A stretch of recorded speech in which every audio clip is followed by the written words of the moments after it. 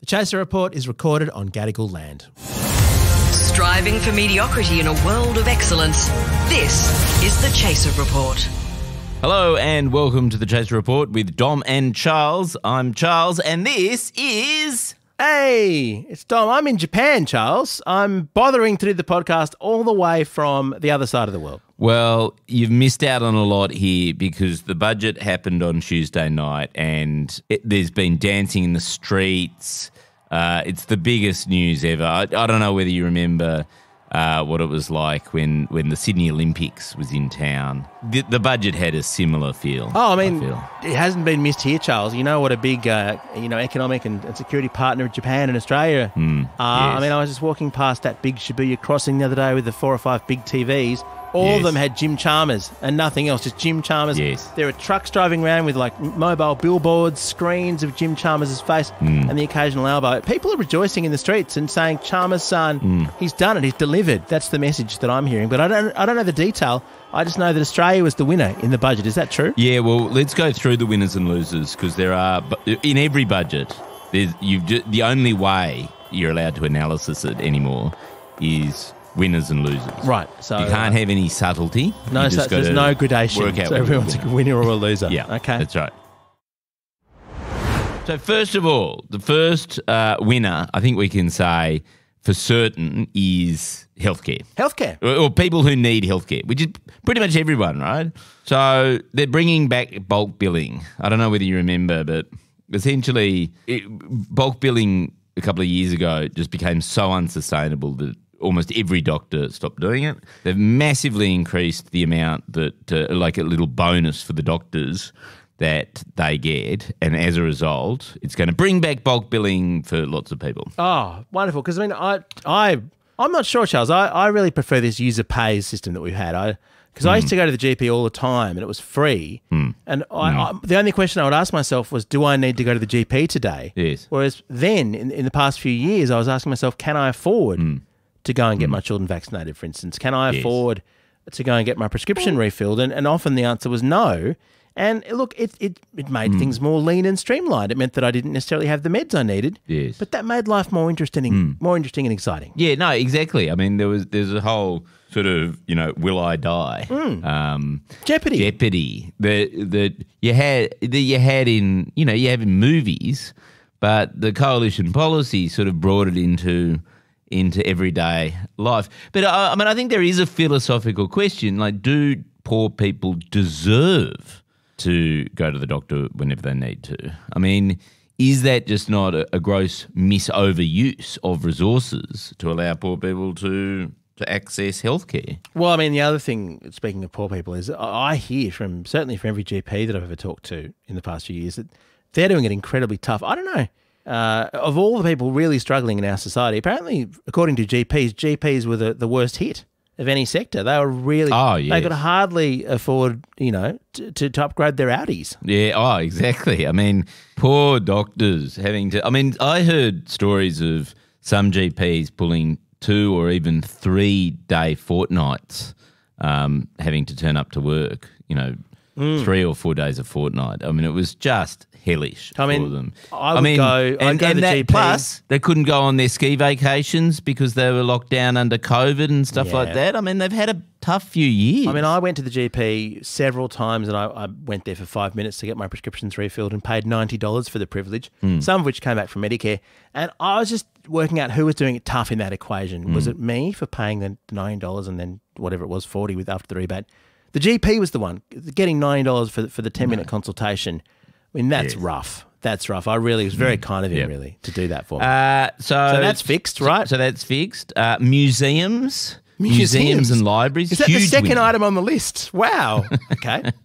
Yeah, I'm going in order of like a bigness of announcements.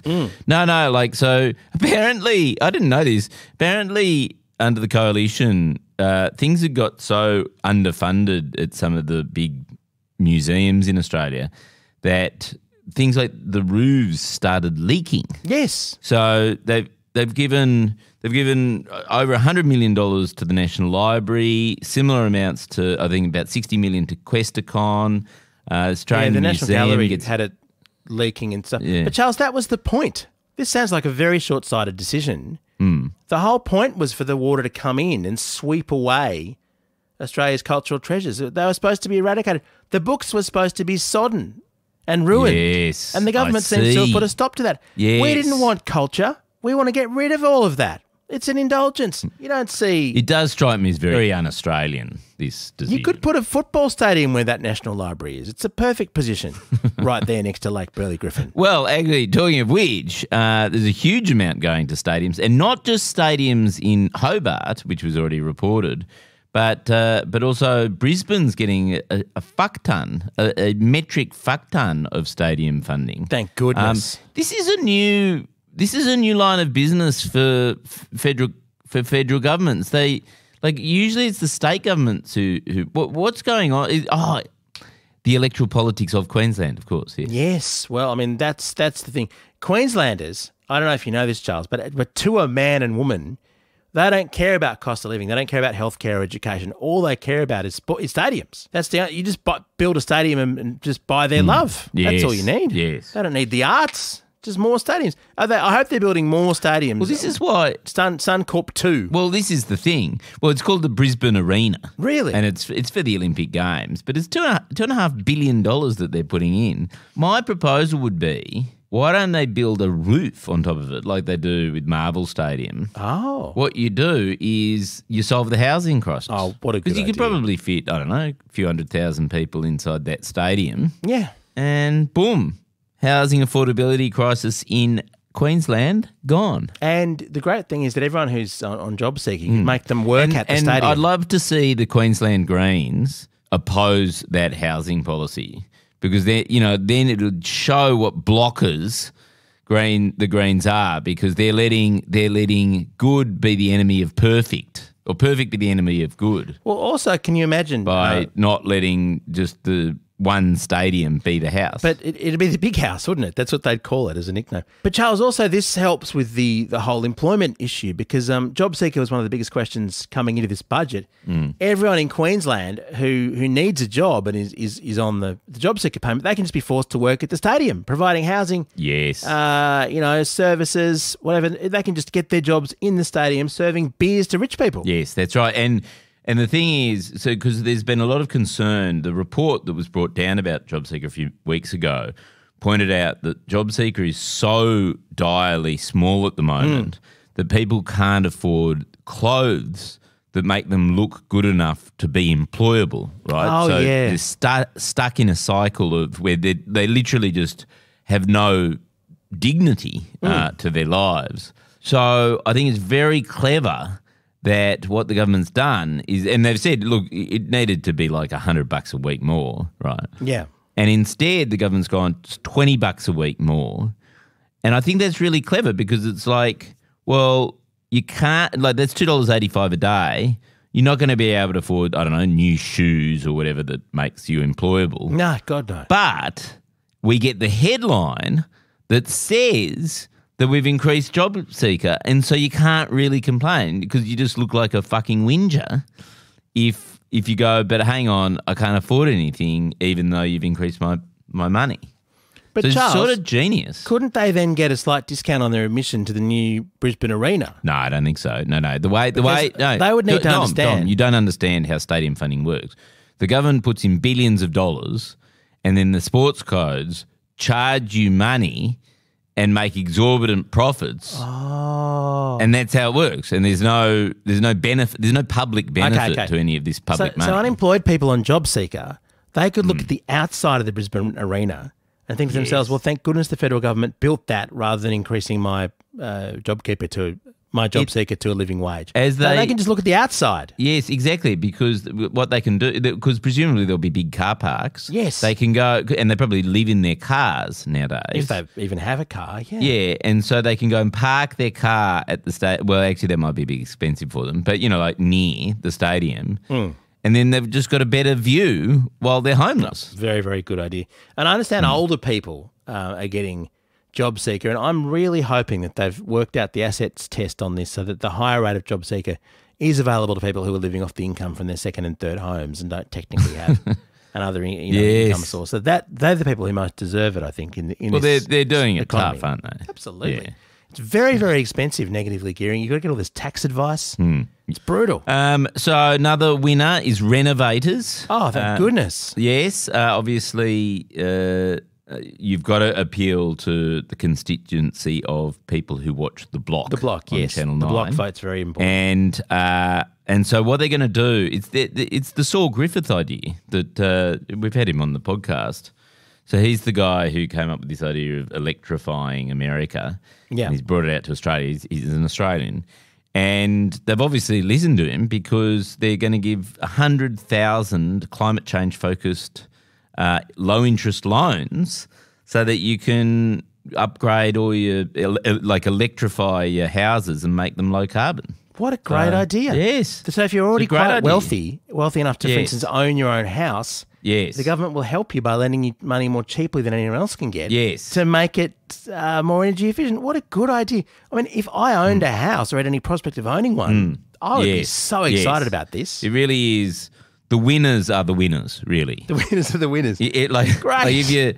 If you're already a winner, then this budget really delivers. Oh, look, it's fantastic. But Charles, full credit to Jim Chalmers for something. I mean, this was the headline here in Tokyo, in the Asahi Shimbun and the Nikkei and all the other local papers here. Yes. Was that the budget was back in black, and not the sort of back in black that we heard a few years ago from Scott Morrison. No, actually going to be back in actual black, which means that the government has so much money that it didn't even bother to spend all of it. So for those of us doing it tough, you can just sit back and tell yourself, well, the government could have spent a little bit more.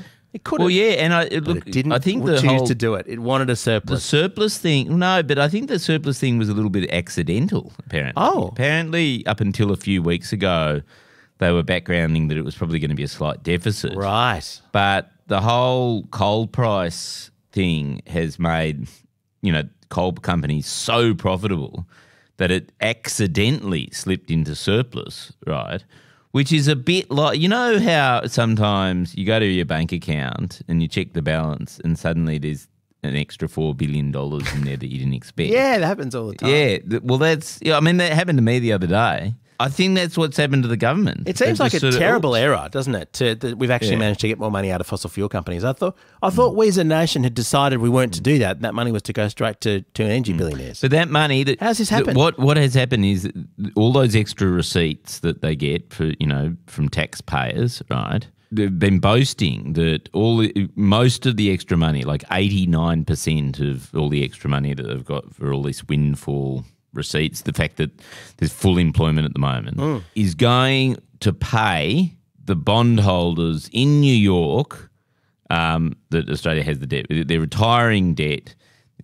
So people like, I don't know, Citibank and Goldman Sachs Thank goodness. Anyone who sort of has, BlackRock and Blackstone and Black whatever, like all those bondholders are going to be really pleased with this budget because that's where they raise all the income tax and then they give it to them instead of spending it on Thank goodness, doing Charles. it. I'm just looking down at the winners here, and the coalition apparently we've talked about this on the show. The coalition really threw a lot of money around into their own seats for grants, just really unethical stuff. All the car parks, admittedly, they were never built; they were just announced, so it wasn't as bad as it first sounded. Whereas Labor won't have a bar of that. They want ethics. They want integrity in the process of pork barrelling. So they've created a $200 million Thriving Suburbs program, which will hand out, and I'm quoting here, merit-based and locally driven grants that address shortfalls in priority community infrastructure in marginal seats. Merit-based, Charles. Merit-based. Merit-based marginal seat strategy. Well, yeah, it's locally driven. So driven by the local candidates. Just reeks of integrity. Getting for that. And thank goodness, because really the old system stank. And this is for thriving suburbs, Charles. They just want the suburbs to thrive, unless it's in a seat that they don't need to win. I assume. Oh, look, I don't know. I haven't seen the detail on it, but why would you waste money in a safe seat? What a stupid thing to do. None of the medical advice contained in the Chaser report should legally be considered medical advice.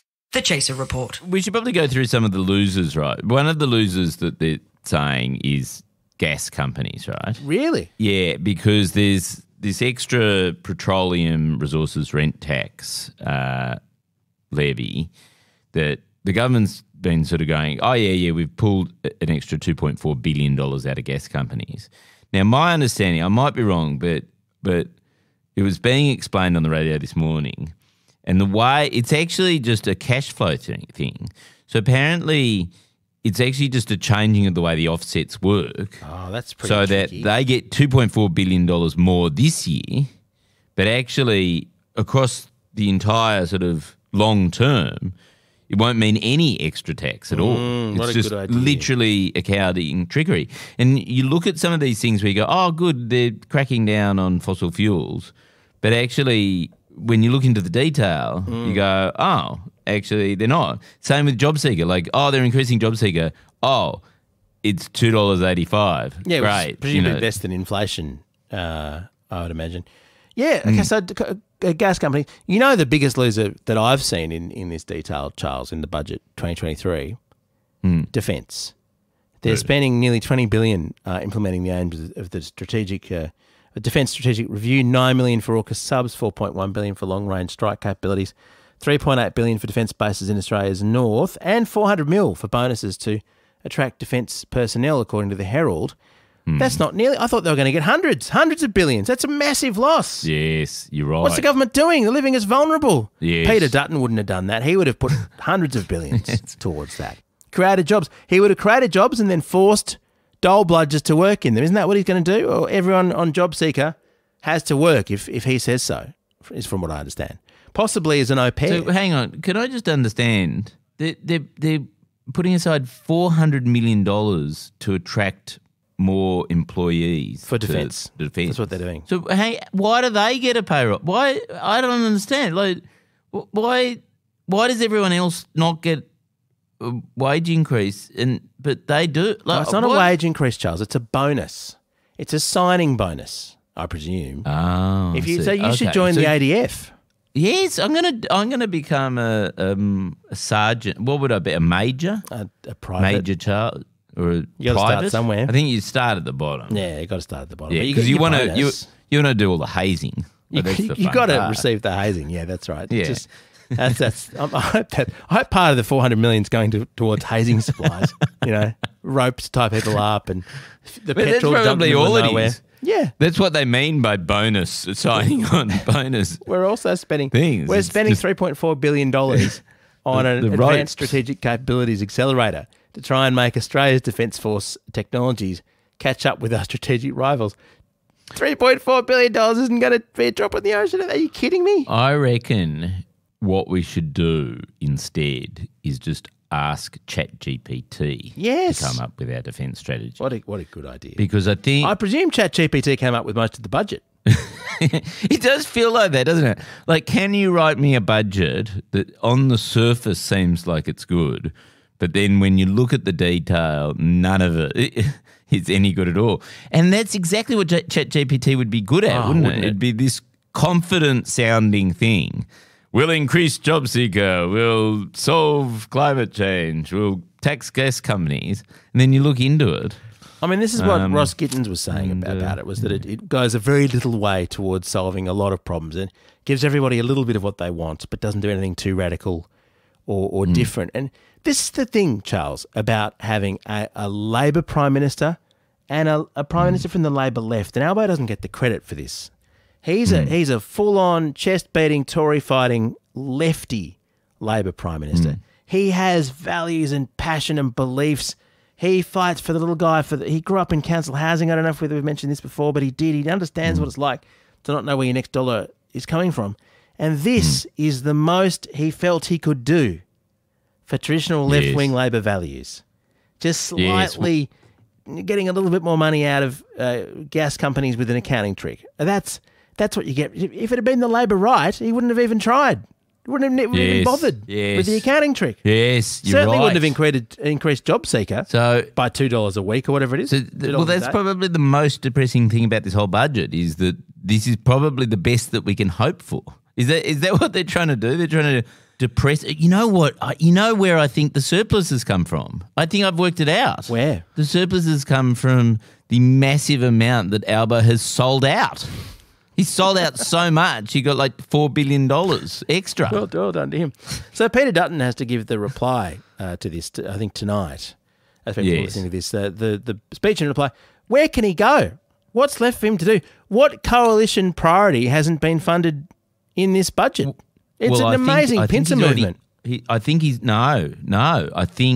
already hinted at what I think is a genius strategy. Oh, yeah. Which is he actually came out on Wednesday morning and said, look, actually the government deserves a bit of credit for putting the budget into surplus. Really? If I was him, I would just go full tilt and endorse the budget, say this is the budget that I would have done. Amazing. And then like imagine the drop in the poll numbers for Albo if Dutton came out in support of it. The Dutton curse. Yes. Oh, my gosh. The government would be toast. I think that's budget what's that Dutton happen. would have implemented himself. That's brilliant. You know, the other thing Yeah. Peter Dutton could do if he really wanted to look like an absolute winner of an opposition leader, if he wanted people to just talk about Dutton as the greatest opposition leader in Australian history, there's already talk about him being replaced by Susan Lee. I don't know whether you've heard those rumours. Yeah. What a fantastic... 1 week of Susan Lee and people would be calling for Dutton back, wouldn't they? I love it. Yeah, just literally tonight he announces, I'm standing down, Susan Lee is have a taking go. over. Have a go. Suddenly Dutton's poll numbers soar. Got a lot to look forward to there. But the thing is, though, it's also worth bearing in mind that this budget hasn't done anything about the stage 3 tax cuts. So even if Dutton's behind in the polls, as a high-income earner, as a person with a great personal wealth, all those childcare centres that he and his family owns, he's going to be better off overall, isn't he? Well, he's going to be richer than he is now. Yes. Plus also the $160 million or so that they've allocated to more pay for politicians. Oh, bless. That's the other thing that they snuck into the budget somehow. You know, like which includes things like travel entitlements, because at the moment they have to tough it. I think they only get $395 a night for staying away from home. Which, these days that's only 4.5-star accommodation, Charles. Yeah, I know, exactly. I mean, they're basically homeless. Well, I'm going to go out. I'm going to hit the streets of Tokyo and just drink in the admiration that the Japanese people have for Jim Chalmers and this budget. Because Japan's very happy. You know, everyone's happy. Everyone's got what they want. Japan's delighted, from what I understand, by this. Yes. And I'll catch up with you very soon. But I mean, well done to the new government. They've made everyone happy, unless you're doing it tough, in which case, they haven't done much for you, have they?